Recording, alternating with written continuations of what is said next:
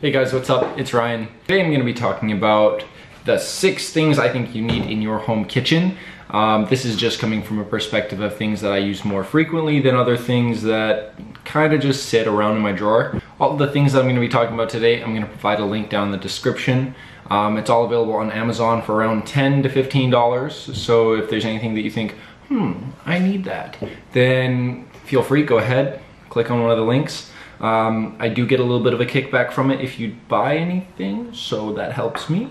But let's get into the 6 things I think you guys need. See the finger guns?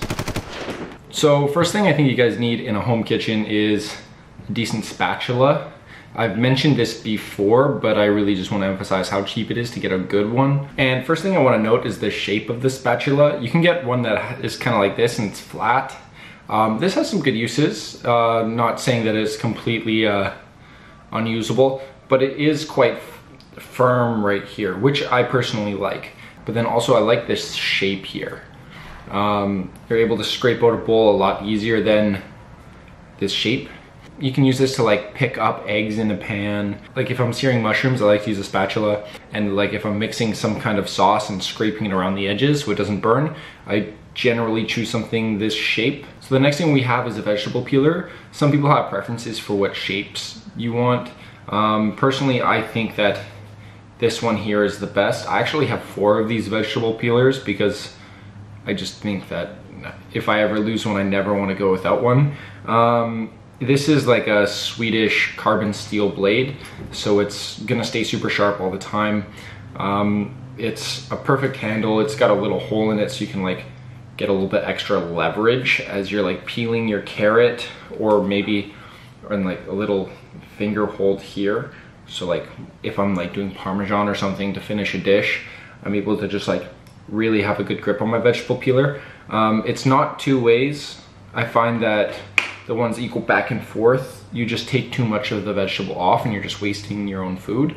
Yeah, the one that I have linked, it is 3 of these for like 22 bucks. There is an option on the same link for just ordering 1, which I think is like 10 bucks or something. But 100%, this is the best vegetable peeler.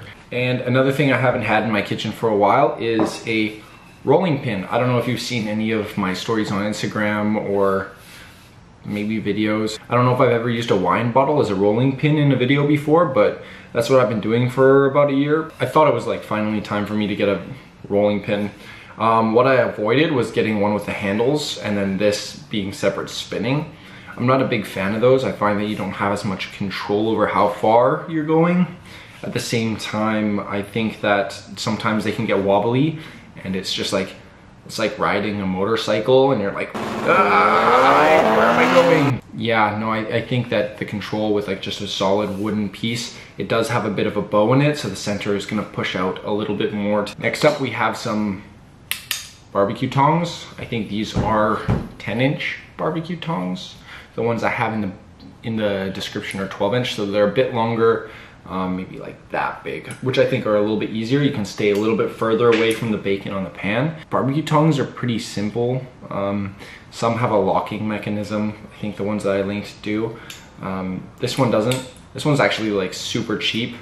It's like super flimsy and like easily bent. Like I could probably just like bend this. Yeah, like I can just bend that. So something that's like a little bit more rigid is ideal. The more you heat something up that's metal, it's gonna bend easier. So if you're constantly working over top of your barbecue at home, or if it's like touching hot stuff like above a gas range, they're just gonna like warp more over time unless they're a higher quality. You can also do tweezers, which are a bit longer and narrower. I find that they're a bit better for more precision, but at the same time, they are more expensive. One thing I do like about having tongs is that you can just pick stuff up with it. It's like an extension of your hand. Salad tongs, I guess these are called. Yeah, barbecue tongs, salad tongs, same thing.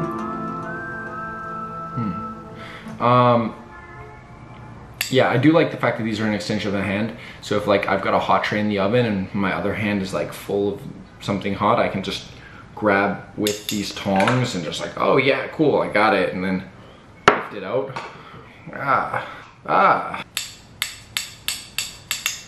And next, a squeeze bottle. The ways that I use my squeeze bottles the most is like making a vinaigrette. What I generally do is I have one for olive oil as well as one for canola oil.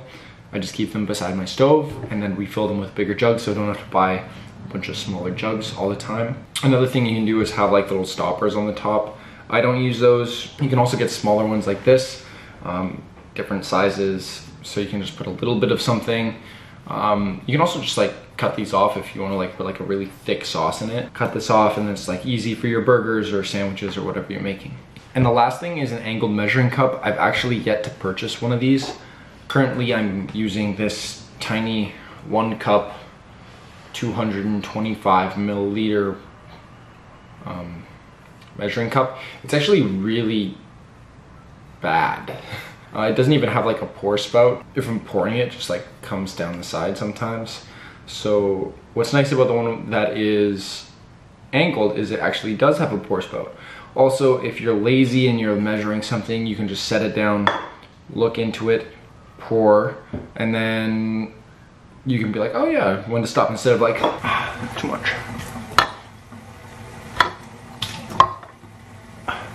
Got it. Let me know what you guys think about what things you would need in a kitchen that's under $15. If there's anything I missed, let me know. Let's talk about it. Anyways, that's it for this video. I hope you guys enjoyed. Don't forget to like and subscribe for more cooking content, and we'll see you guys next time. Peace.